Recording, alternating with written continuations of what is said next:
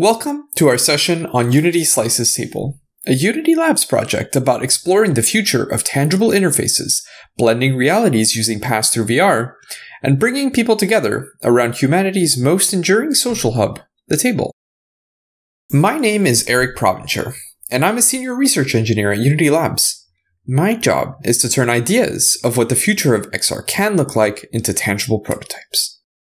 For the past year, my small team has been prototyping and iterating on what is now Unity Slices Table, and we've had some pretty magical experiences getting here. One of the very first milestones we had building out our prototype was to align a virtual representation of a table to a physical table or desk. Since the Quest 2 doesn't yet include a way to accurately detect planes in Unity apps, we had to go with a more manual approach of using the controllers in a way that made it both fast and precise to align the virtual desk to the table. Holding both grips and placing them on the edge of the table allows us to quickly align the virtual play space to its physical twin. We then ask users to drop the top of one of their controllers to the table surface and pull the trigger to lock in the height with millimeter accuracy. This flow also conveniently allows users to calibrate to their floor, or place their table play space in midair. Once we were able to align the table, we needed to network this alignment. It may seem simple, but when you're centering your social experience around a table, there's a lot to consider. I have to calibrate my experience to align with my table, and I have to see your avatar also aligned to my table, while you see me aligned to yours.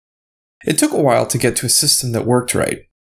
But the moment we first hopped into a network session with tracked articulated hands, and we could both see and hear the other person tapping our table over voice chat, our minds were blown. There's something truly magical about bringing a tangible part of our reality into a shared experience. With the social, tangible space working, we needed to figure out how to make this into a shared computing experience. The initial premise was, okay, let's make the table a giant touchscreen that we use hand tracking to interact with. That's the magical thing about hand tracking. Any surface can be turned into a touchscreen. However, this is VR, and we wanted to do more than just build flat interfaces. So we started experimenting with reactive 3D objects. The first experience we decided to build out was a simple game of chess. We prototyped these voluminous 3D pieces that would collapse as the user approached their hand.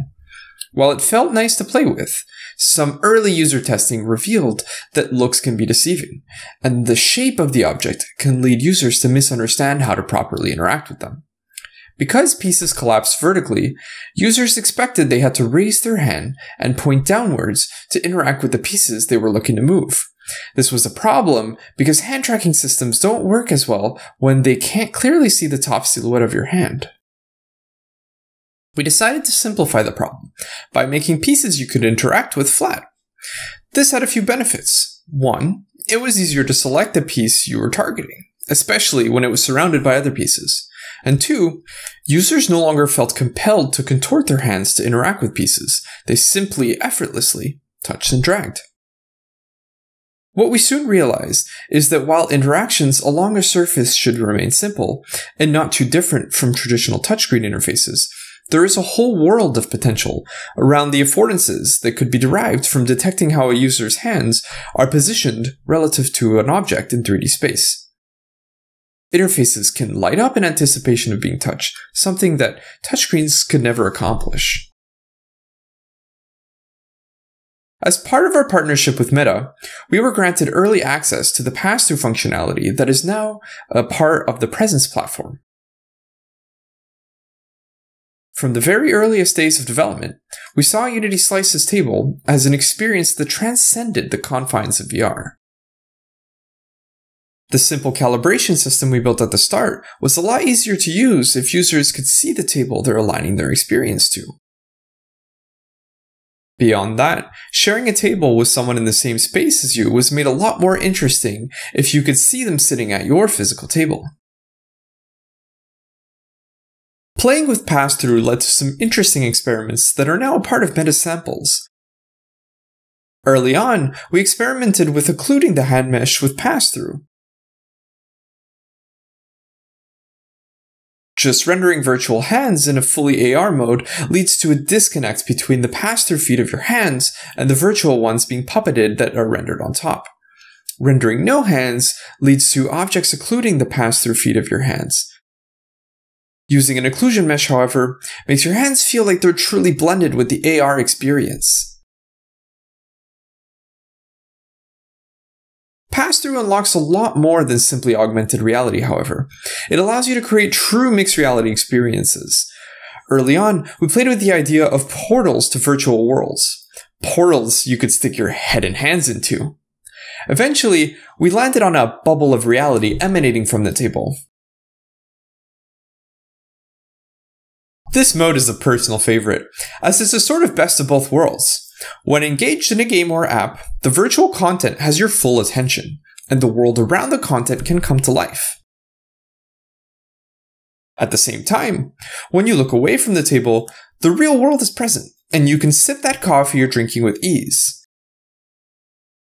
The first time I tried this, seeing my hands transform as they moved in and out of the bubble became one of my top 5 experiences to date.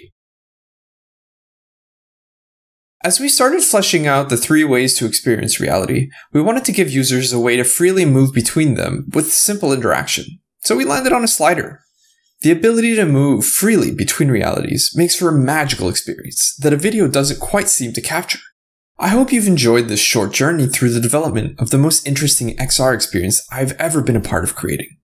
Pass-through VR remains in its infancy, and while Unity Slices Table presents a few ways of engaging with blended realities, we think there is still so much more to discover, both as the creator community explores and as the tech evolves. On behalf of my team, I hope that this talk has inspired some of you to create and build off the ideas shown here, to hopefully inspire us in return. We're working hard on making sure you'll all be able to try Unity Slices Table for yourselves very soon. Feel free to follow us and tweet your thoughts at our team. Thank you.